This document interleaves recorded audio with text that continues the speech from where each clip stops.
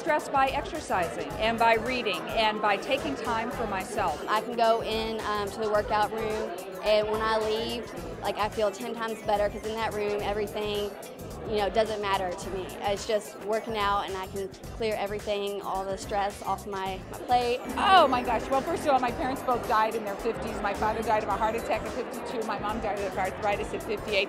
So I knew I had to change my life. You know, it's funny, I'm not a particularly stressed out guy. I love what I do, you know. I'm a little bit of a TV-aholic, which helps with de-stressing. Meditation. I do a lot of meditation. I'm trying yoga. I don't know what everybody loves about this yoga. I'm bored. And a good massage with a good guy in it and a glass of champagne. Okay, that's how I do it.